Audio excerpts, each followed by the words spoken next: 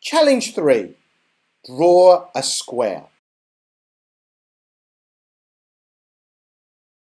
Okay, so let's do that then. So we're going to go up and we're going to just drag this up a little bit. Let's just shrink it down so I can get more code on the screen. Now we've got our pen down and we move in 100 steps. Now we need to turn our pen at an angle so we can draw our square. So if we go to motion, we've got a turn button here. Now we can either turn right or we can turn left.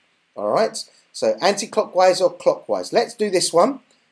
Let's turn right. So let's turn our pencil by 90 degrees because 90 degrees is the right angle of a square.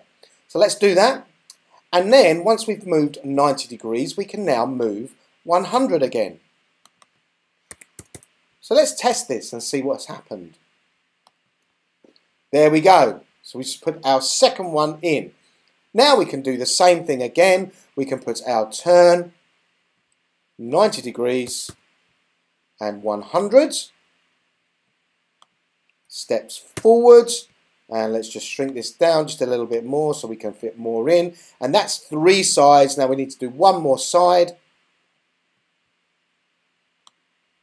We'll put these in. Let's change that to 90 and 100, and let's play. There is our square. There is a problem with this because if I press it again, our square goes up.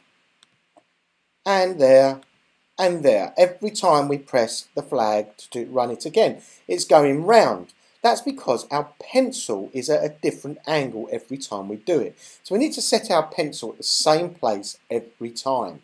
So let's do that.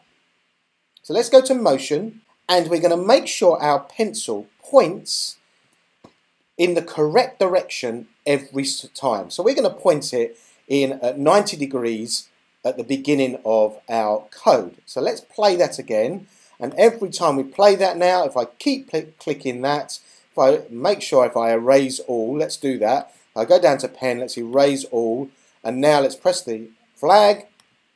There we go. And it's going to keep doing the same one. Okay? Okay, that's challenge 3. Thanks for watching. Please click the like button and please subscribe to this channel for more educational technology videos. Until next time, goodbye.